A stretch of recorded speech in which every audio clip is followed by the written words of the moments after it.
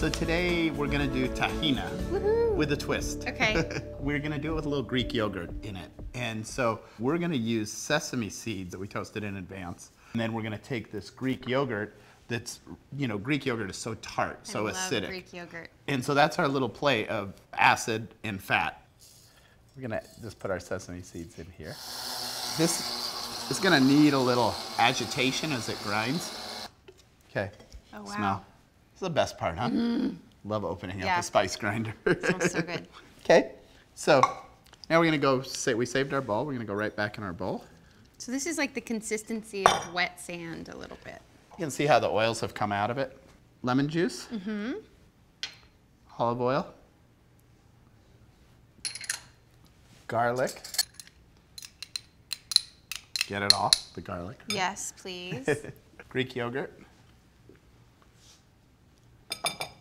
And then chili flake. And whenever your chili flake sits where something has acid like this, the heat will continue to rise. Okay. And so this might be a little spicier tomorrow than it is today. So if you're gonna use this in another day, Maybe save it maybe go a little less. and add it later. Okay. And then we have water that we're gonna put in there.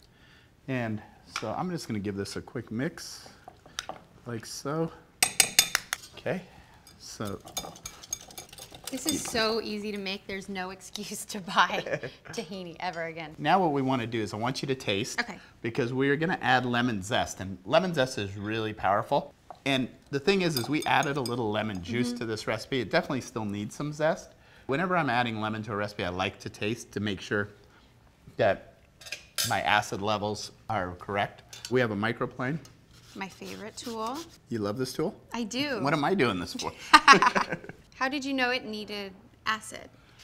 Because we think about what everything is giving the dish. We used a large amount of sesame seeds, and we didn't have enough acid to cut through the fat of the sesame seeds. So we're gonna add a little more. I think you're good. I didn't know how much zest you wanted there. I think just one Lemon to start? One lemon to start, and we'll taste it.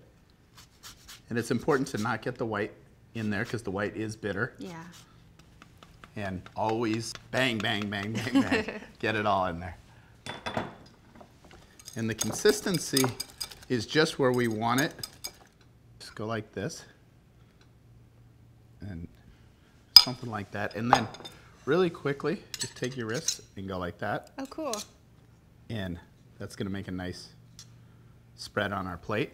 It's also handy if you're tiling your bathroom. Just It's all on the wrist? It's all on the wrist. All right. Perfect. Ah, there we go. That's See, good. you don't need to go to a fancy restaurant to get good plating. You can do it at home. Oops, there's a little lip on the. You're okay. So you can kind of come at it the other way. I was getting too cocky with with my table art. You want this in every bite with those falafel, because nothing is better than falafel and tahini. You're gonna be wanting to lick this plate as soon as you try it.